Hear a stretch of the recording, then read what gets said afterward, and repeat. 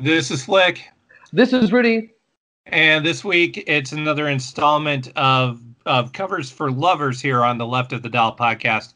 It's episode 47 of the Left of the Dial podcast, and our feature this week is Big Star, the band Big Star, one of our mutual favorites, and I would say of our mutual loves.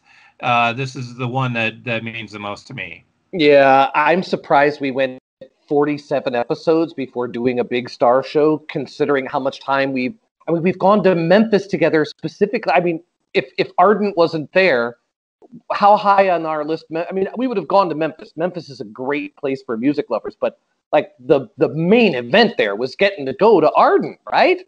We've been on this Big Star kick for 20 years, 25 years. Yeah, and that is it is quite something to say that, you would go to Memphis primarily to see Ardent, because Memphis does have so much. And yeah, I mean, like Stax, for instance. Stax was a very meaningful place for me to visit as well. But yeah, Ardent was the main drive to go there. And yeah, it did not disappoint. It didn't disappoint. And we should take a minute here before we kick into the songs. We should say, like, what a great day we had there. And we had a great day because we got to meet Big Star, or, the people left from Big Star. Yeah, we were given a tour of Ardent Studios by Jody Stevens himself, the drummer for Big Star. We got to meet John Fry, who started Ardent Studios and the original producer. The producer on the first two Big Star albums, number one record in Radio City. And it was definitely an amazing day. It was great. It was really great. And I know we're a couple of like nerdy fanboys. Clearly we're not the first people to just walk into Ardent Studio with our jaws dropped, like we'd made a pilgrimage, which we had. Like, clearly we are not the only pilgrims to the Ardent Studios. If you even have a passing interest, and you can get in there, you should go. And you should go to Memphis anyway. Memphis is, to me, for a music lover, I can't think of a city that hits above its weight harder than Memphis. You're right. I want to just take a second. Like, we've talked about Stax before, but we could talk about it every week. The Stax Museum and that complex they built there is amazing. They finished the Memphis Slim House over there. The Sun Studios are always great. Beale Street's always great. Like, there's really nothing that should keep you from spending some quality time in Memphis if you're a music lover. And if you love Big Star, all the better. Goner Records too. It's a great place. Yeah, and yeah, our pilgrimage was in the tradition of others, like the one that I think is often, the story often told is Chris Stamey and Mitch Easter of the DBs making their visit to Memphis in order to go to Ardent and try and track down, at the time, both Alex Chilton and Chris Bell. Yeah. I imagine if we'd tracked down Alex Chilton, what is the old phrase? Never meet your idols. Like, I have a feeling he wouldn't have been as happy to see us as we would have been to see him. And I can't imagine the crap he had to put up with. So, I don't mean that as a character flaw on his part. I can't imagine having to deal with what he's had to deal with, especially with. And again, there's a chance, Flick, you and I are a little bit obsessive about this stuff. There's a chance that there are people listening who don't know much about Big Star. We didn't talk about maybe doing a quick bio, and I know we want to get into the countdown, but perhaps you could just give a little idea of their history and explain why they're important, and who the players are a little bit. Okay, well, Big Star was started by Alex Chilton and Chris Bell. Alex Chilton was famous. He was the leader of the band The Box Tops. Had a big hit with the record The Letter. And they had other hits as well. So he was a big deal. He was a really big deal. But coming off of that Box Tops experience, he definitely was looking to take a different path with his music career. And Chris Bell was this guy who, wasn't so known, but was a very talented songwriter on the Memphis music scene. And they formed this partnership that ended up producing, like one of the all-time great debut records, unfortunately, and then two other records that followed without Chris Bell. Um, but Big Star had three records that are three of my all-time favorite records that I think are as good as anything ever made, but the timing wasn't right. A lot of things went against them. Basically, like everything that could go against them went against them. Yeah. Being how they signed a deal with Stax, and Stax had a deal going with CBS, and it was just timing of all of those things was just the worst because the business end of it really torpedoed those Big Star records, and they could have been as big as anybody ever, and ended up being a band that nobody had heard of, and until eventually those copies, because the distribution was so bad on those records that hardly anybody ever got a hold of them, but those who did get a hold of them were vocal about it, and just the fact that they were influential to those people, that kind of kept this thing going, and until at least there was like what you would call a cult following for them. Yeah, I mean, but Alex Chilton when he was in the Box Tops, he was also very young. He was like a child prodigy. If you listen to "Cry Like a Baby" or "The Letter" or "Soul Deep," it's hard to imagine that was a teenage white boy singing that stuff. Like, he was way, way advanced. He was a prodigy, and he had incredible success as a very young man. And then he leaves this hit-making machine. I mean, those records are like 2 minutes long. Those were AM radio, perfect slices of just AM pop radio. And then he leaves the Box Tops, and I think his expectation is that he would grow from there. And he really did artistically make big leaps and bounds as a songwriter. There's not a band I can think of who, not many bands release only 3 albums, but those 3 albums are perfect. There's really not a ton you could add or subtract to any of them. So in a way, I think he left the Box Tops having every reason to expect that the only way would be up for him, especially with those songs. And you're right, they just got buried in bad business decisions, not by them, by other people, and just circumstances. When we were younger, Flick, Big Star records were still very hard to find into like the 80s. Until those Rykodiscs reissues came out, they were really hard to find. And Big Star was one of those bands that you'd read about more than you'd hear. And that's kind of changed. I mean, you can call shenanigans here, but I might venture to say Big Star's probably never been more popular than they are right now, right? Like, that's why finding Big Star covers is as easy as it is how many Big Star covers are there from the 70s? I can't think of one. Right. Yeah. Well, yeah, we'll talk about kind of the chronology of it to a certain extent as we go through our playlist. Yeah, I mean, what put them on the map for me originally, and I think it's the case for a lot of people, is the replacement song "Alex Chilton" from the album "Pleased to Meet Me," and that was one of those things where it just like, when I heard that song, I was like, well, who's Alex Chilton? I gotta know who that is. And yeah, so that was kind of, I don't know if that comes before like the Bangles version of September Girls or after, but anyway, those are like time. Yeah, that's kind of the representation. REM talked a lot about them in the early days of REM, and that kind of stems from, I think, the DBs. So yeah, they had a certain prominence, I think, with the members of the Athens, Georgia music scene in that era.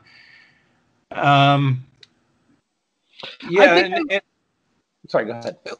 And a quick thing I wanted to just mention, because you talked about Alex Chilton, what he was doing after the Box Tops. And yeah, I would say, like one big thing about his decision to kind of go a different direction from the Box Tops is he had a really hard time getting any of his original songs onto a Box Tops album. So I Mhm. think that made a lot of difference. You know, there aren't you aren't going to see hardly any Alex Chilton songwriting credits on those Box Tops records at all. Yeah. You know, this is maybe an overstatement, but if it is, it's not by much. I think they are as close to sort of the Velvet Underground as other than the Velvet Underground. Like, just beloved by artists. The people who heard them in their time were transformed by them. It took a Mhm. long time for what they were doing to be appreciated for what it really was. I mean, I think there might be people who would wince at the idea of comparing Big Star songcraft to even being like the Beatles level, but it's not far off. It's really Yeah, I not. don't. Yeah, I think that's fair. Yeah, I mean the Beatles did it for a longer period of time, but Big Star had three. You know, you and I both agree that those are three perfect records. I don't. And Yeah. you know, if you know the records, I kind of feel like you're probably inclined to agree with that. And as far as that comparison with the Velvet Underground, the thing that has always been said about the Velvet Underground is everybody that owned a Velvet Underground record started a band, and it is similar in that way. I think that's kind of where things went for people that enjoyed Big Star. I think were either people that were in bands or were inspired to start a band. It is very similar. Normally, I would ask you to make a playlist of the band so people could get an intro, but Big Star, you don't need a playlist. You just need the three records. I think the Live at WLIR is also a very rewarding listen.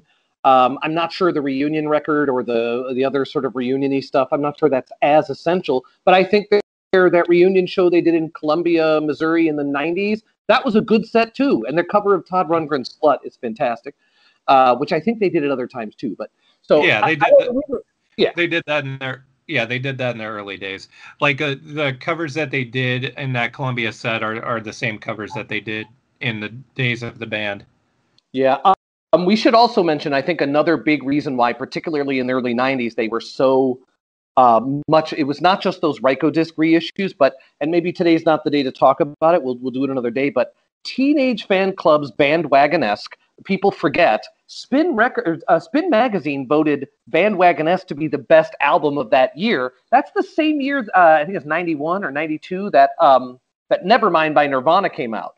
Like Mm. that album, that Teenage Fan Club album, Bandwagon-esque, was a very, very important record then, and they were shameless fans of Big Star. And in fact, I think there's like tons of stories of them seeing Alex Chilton perform in Europe and stuff. Like Teenage Fan Club were nuts for Alex Chilton and Big Star, and they Mm. were co-signing for Big Star for like an entire year when they had the World's Ear. So there was just a time there in the early '90s where Big Star really got the cred they deserved, and they really started to become not just a band popular among artists, but just popular among people who love music. And if you look at the lists you and I both made of covers, a lot of it is no more than 10 years old, right? A lot of it is not more than 10 years old.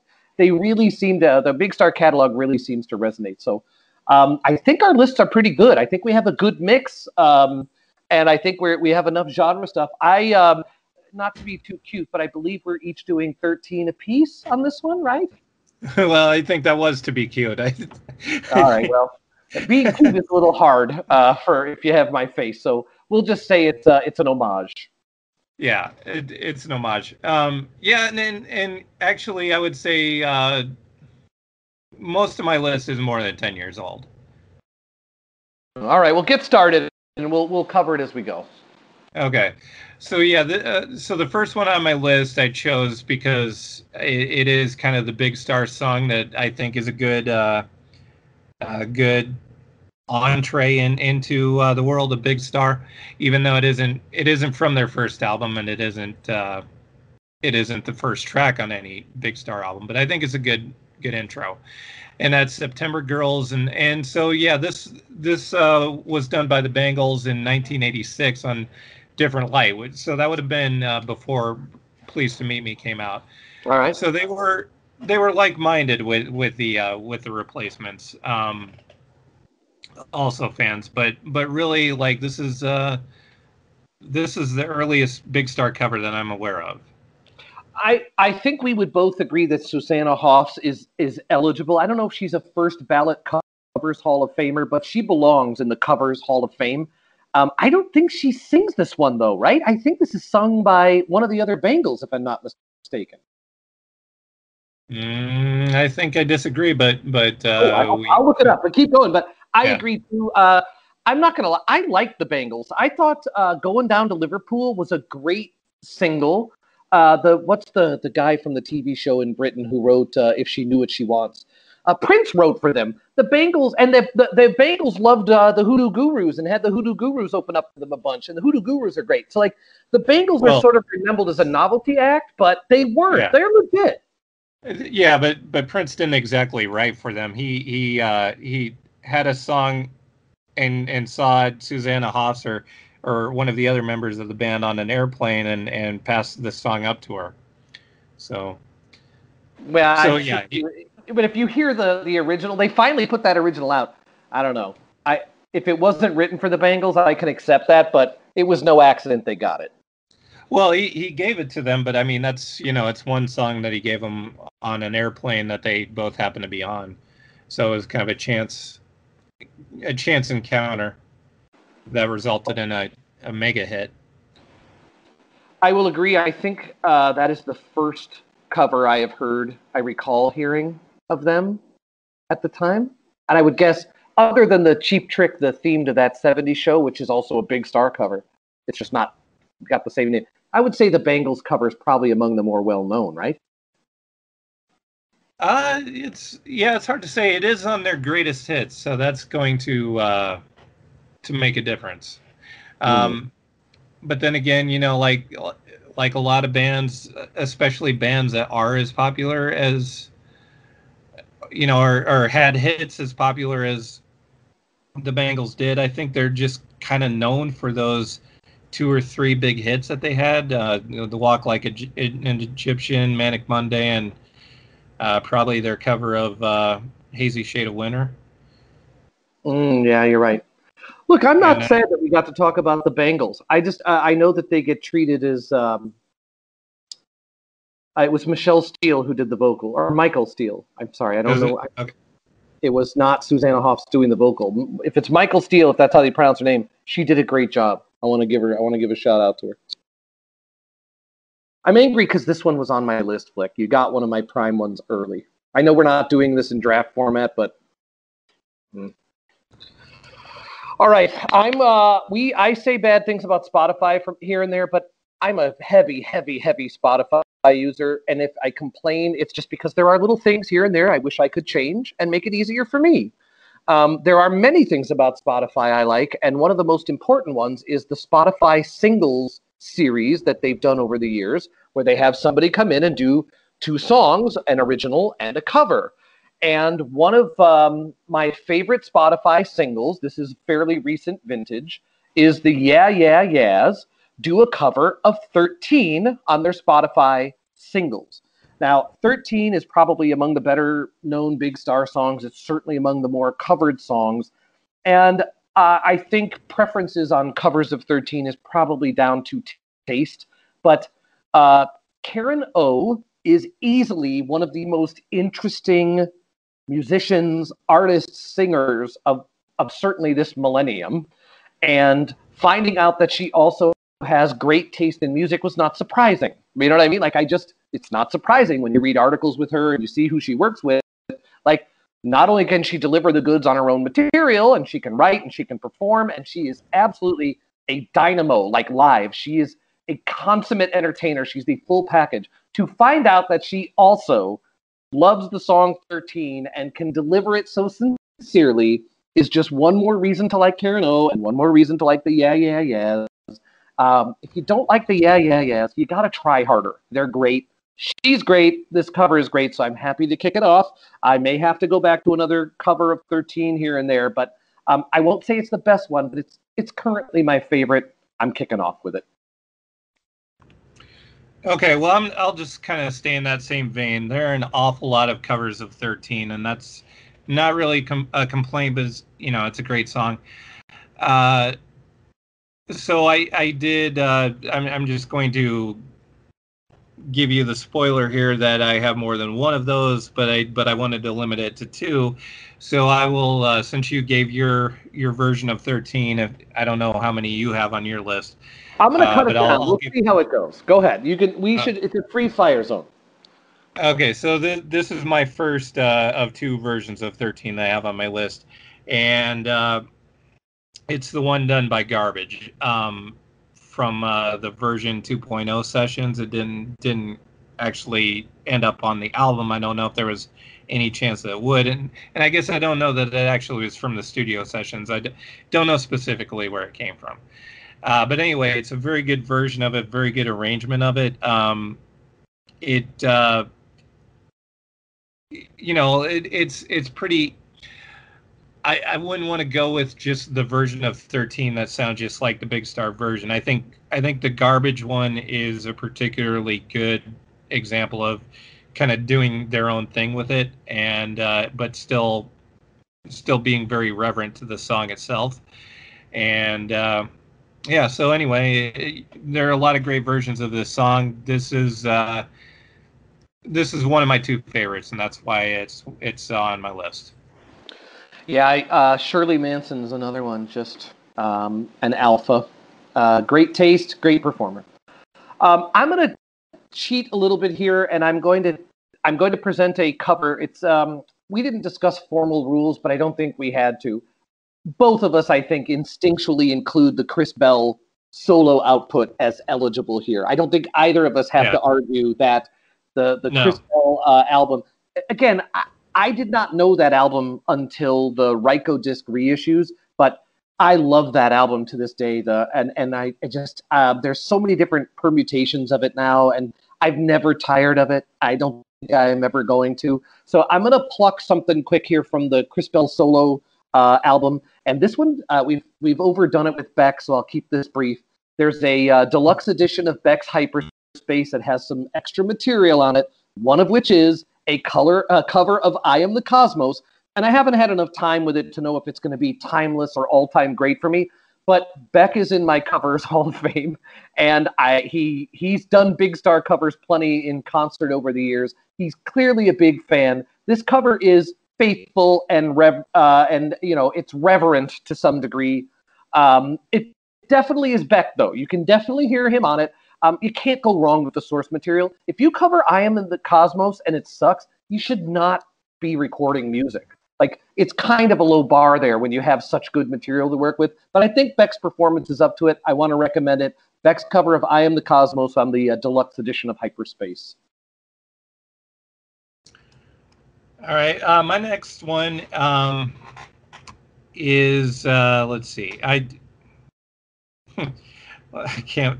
I added it to my. This is one I added to the wrong list. Okay, so anyway, this is the Jason Isbell version. Jason Isbell in the 400 unit. It should specify version of When My Baby's Beside Me, which is let's see, it's from 2009. So even this one is more than 10 years old. I don't think I have anything on my list that isn't at least 10 years old. Even well, my first two are one of them is 2 weeks old, and the other one is like 2 years old. So maybe I'm wrong. Well, in general, but not on my own list. Yeah, the Beck one was just released last week, and he recorded it in April. Beck, by the way, we should have cross-talked that a little bit because Beck has done a few Big Star covers over the years. He's also done Kangaroo in concert a few times, and he's been doing I Am the Cosmos live for a few years. Yeah, I buy every Beck record, whether I've heard it or not, and I've never been disappointed. So I'll go buy this new one too, even though I have it. What are you gonna do? It's good. All right, Jason Isbell. I don't know that one very well, but I'm gonna take your word on it. I will definitely dig in on that one. I have to. I might not do a bunch of different versions of 13 because I am going to do a bunch of versions of Kangaroo. Now, you and I both love Big Star, and we love all of it. But again, you and I end up always looking at the same stuff a little differently. And I would say I do have a clear favorite among the Big Star records. And because I'm weird, it's Big Star's Third. Big Star's Third, I do think, is distinct from the other two. It's obvious that it's Alex Chilton, and there is some familiar-ish stuff in there, but it really is a very different direction artistically for them, especially compared against the first two records. In the same way that the first Velvet Underground launched what I would say almost all of like modern alternative music, I think has its DNA in the Velvet Underground. I think almost everything that's like shoegaze or dream pop or half of British indie from the 80s, like a lot of that gothy stuff. I think Big Star's Third represents like a branch of the tree that really, really still has not completely been mined. Finding that Shoo Shoo did a cover of a Big Star record is not super surprising, especially because they went to Big Star's Third, which I actually think there's a connection between like what Shoo Shoo does and Big Star's Third. It makes total sense to me. Now, we talked about this a little bit beforehand. I love Shoo Shoo, or not every single note they've ever made, but when they're great, they're great. And I know that the arrangements can be a little off-putting. It's a little hard on the ears if you're not used to it, but give them a chance. There's real songs in there. They're great, and you got to give them a chance. They do a ton of covers. I know you don't care for this one, Flick. It is a little bit. It's a little on the nose. Like it takes a song that's pretty bleak to begin with and just buries the needle on the bleakness. But that's a language. That's a paradigm Shoo Shoo uses. They're great at it. So I have a soft spot for it. I'm going to ask people to give it a try. It may not be your thing. Give their catalog a try. Try Boy Soprano. Dig up their cover of Under Pressure, too. That's another great one. They do a lot of really interesting covers. I'm going to put Kangaroo on there. We'll be back to talk about Kangaroo later, but I want you to feel free to speak your piece on that cover. Well, it's just I don't know. It's like they took a song that was strange, and I mean that in the greatest way. I love the song, but they took a strange song and decided that they wanted to one-up it, or seemingly so. And I don't know. It was weird enough already. It's kind of like, the discussions that we've had about Camper Band Beethoven when they did their version of Tusk. Yep. The songs that were already really weird on Tusk don't sound as good when Camper Van Beethoven does them, because they were already weird. They were already Camper Van Beethoven level weird. So where could they really go from there? So I don't know. It kind of makes I agree with you. I can agree with you, but nobody goes out of their way to celebrate the weirdness of Big Star to the degree I think they should. Big Star should be celebrated for just how left field it is and how well it works. Almost no one on earth could pull that off other than the Alex Chilton of that time. And I'm just glad someone decided not to do a less weird version, but a more weird version, because I love the album for its weirdness, and to have somebody celebrate it, I enjoy that. So I will take you. I agree with you. I understand what you mean, but allow me to enjoy the celebration of the weird, which you aren't preventing me from, but it's why it's got to be there. Yeah, I'll allow it. Thank you. Okay, let me see. My next one is "Don't Lie to Me" by Juliana Hatfield. It was featured on Big Star Small World, a tribute to Big Star. I don't know if that's what it was originally recorded for. A lot of the tracks that are on that album are not originally intended for that album. So I don't know. It's an unusual sort of tribute album where they actually collected a lot of stuff that had already existed in the world, and so I don't know if much or any of it was actually recorded for the purpose of being on that tribute album. But as far as I know, this one, I wasn't aware of it otherwise, though. So we've talked. I think we're both Juliana Hatfield fans, right? We both dig her. Right. Yeah. She's great. She would make my Covers Hall of Fame. Back then, you got to remember, like, the Blake Babies, I think, were right on the cusp of becoming like big alternative band, and they broke up. And then Julia Hatfield, she had already done like a couple indie records, but I think this was right when she signed to like Atlantic for like Juliana Hatfield 3. She was really kind of at the peak of her power in some respects, although I must recommend her. She's a great Twitter follower, a great Twitter follow. And her current music is great. I love her cover records, but her originals are still good. Please give Juliana Hatfield a try and the Blake Baby stuff a try. She's really an underrated songwriter and a performer, and I didn't like her all that much when I was young. And someday I met her, and it was an embarrassing context at someday we'll talk about it, not today, but that one was on my list. I really enjoy that. Her cover of "Don't Lie to Me" is great, and I want Juliana Hatfield to get picked up more by some of the younger listeners because she put up with a lot of crap. And I think she deserves more credit for being as pioneering and great as she was.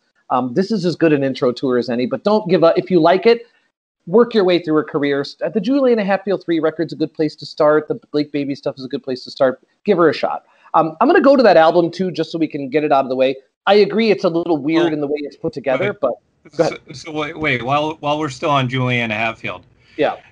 So there's something you didn't mention, and I'll bet it's not on your radar, and it kind of Oh, I know what you're gonna. Yeah, you can have it. But I don't think that's a great album for either of them. But go ahead. Well, okay, yeah, but it is interesting, and yeah, I think they probably spent a few days making it, so it isn't anything great. But I'm talking about the "I Don't Cares," which is a combination of Juliana Hatfield and Paul Westerberg. Yeah, it's just one of those things where I think a couple of people that like each other's work decided to get together and mess around and play and come up with a few songs. So it isn't any landmark artistic achievement or anything like that, but it is fun and a good listen. Yeah, I can't say anything bad about it, but I won't say I don't want to pretend like I'm digging out the "I Don't Cares" record every day. Give Juliana a try, and that we've talked about this before, so I don't want to hit the point too hard, but a lot of tribute albums are just terrible. I do think this album, The Big Star Small World, is good. Is a pretty good tribute album. I'm going to pluck out from there the Afghan Wigs cover of "Nighttime."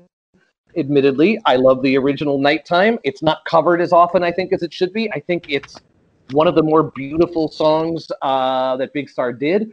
It's one of the points of, I think it's a beautiful little oasis on an album that can be kind of harsh and ugly at some point. The songcraft is fantastic. I'm an Afghan Wigs fan in general. I believe they belong in the Covers Hall of Fame. And I was sad that their reunion record didn't blow up. It should have.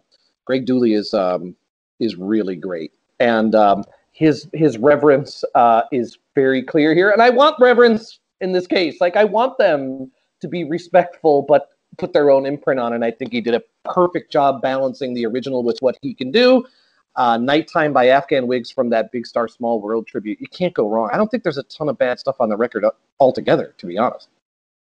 Yeah, and the thing I did mention, that a lot of that stuff existed in the world. It's kind of funny. I don't know the story about how that got put together, but a friend of mine and I kind of put together our own little Big Star tribute album of all the covers that we had.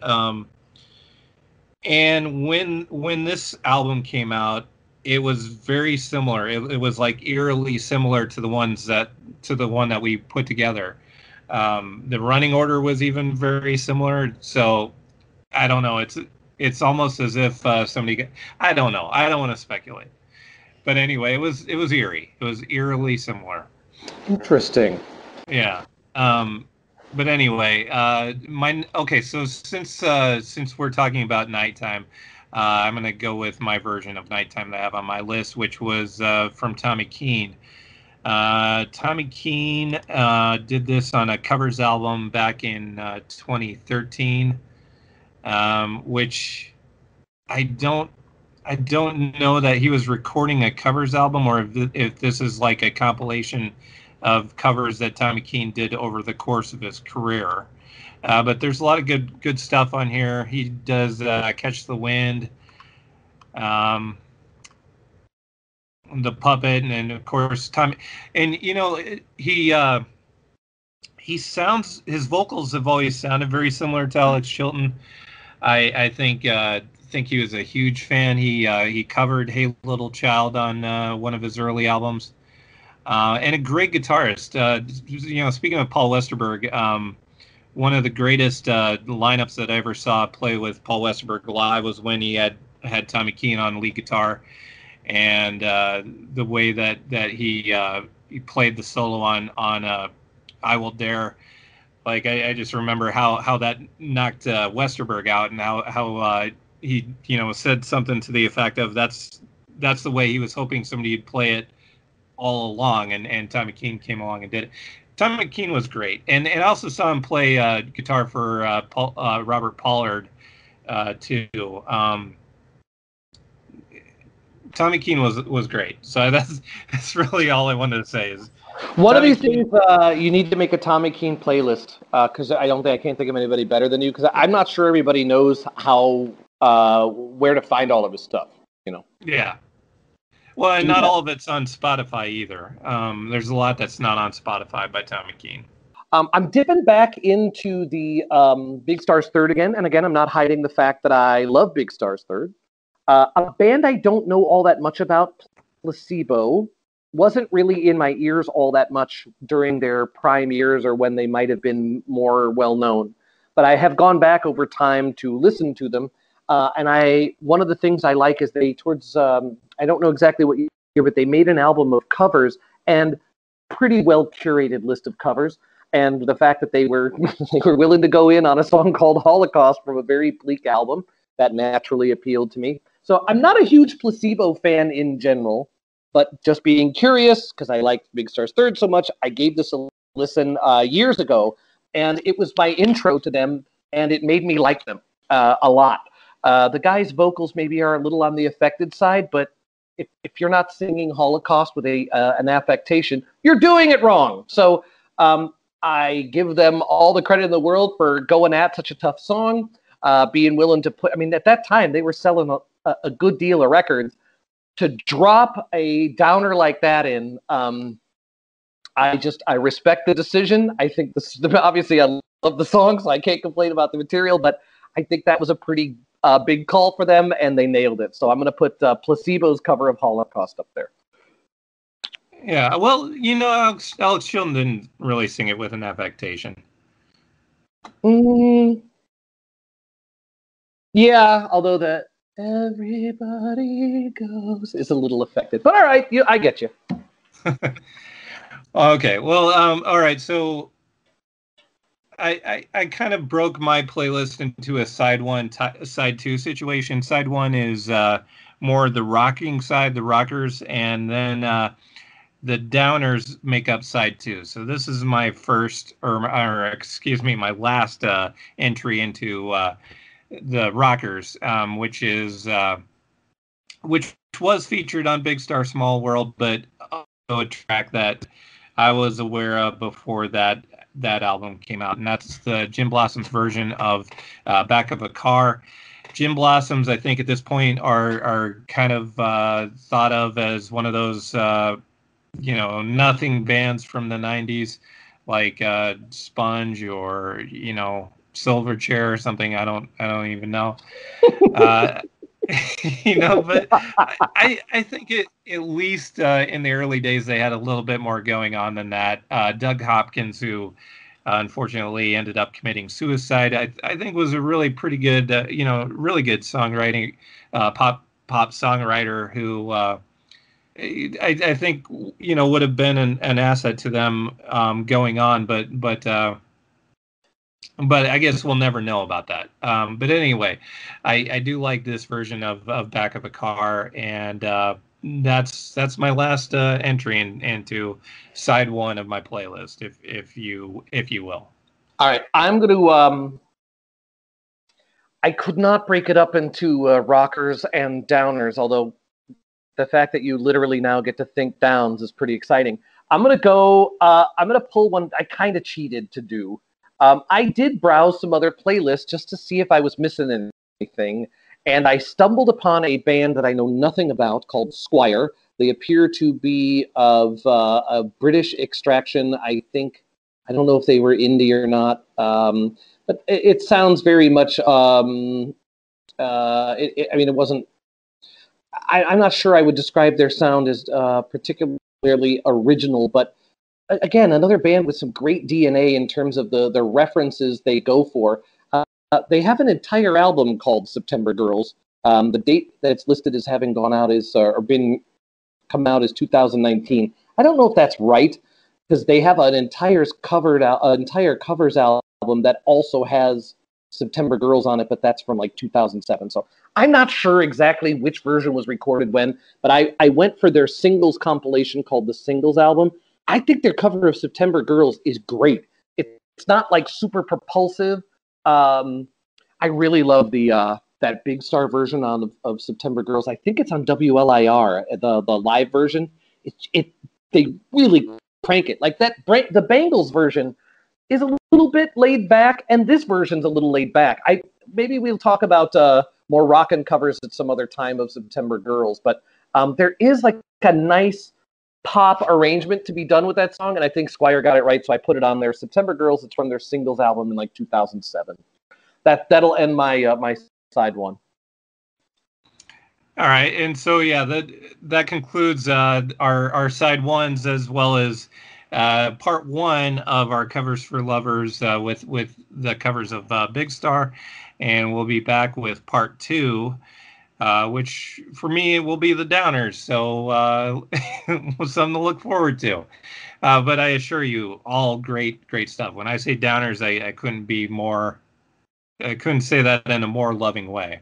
You're up on Downers. I'm very up on Downers. Very. All right, so we promise to be up on Downers, and we're going to deliver on those promises the next time we see you. All right, we'll see you in a week.